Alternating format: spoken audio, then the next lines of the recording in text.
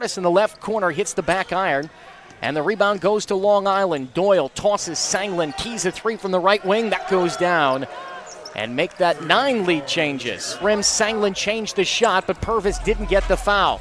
The other way, Senglin. Long two, double clutched it, but it still goes down.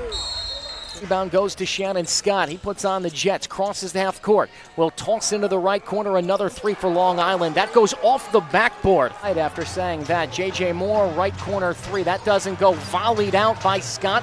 And another chance here for Long Island, and they take advantage of it.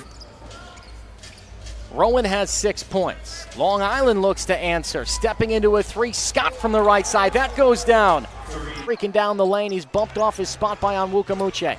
Senglin is checked into the ballgame. Drives left, gets a step on his man, loops it up and in. Senglin with the right hand. That was a pretty move. Back to Senglin. He works on Maverick Rowan. Drives left. Got away with a little bit of a push off there. At 5 on the shot clock, Horn. He rattles in a jumper from 18. It's a long two.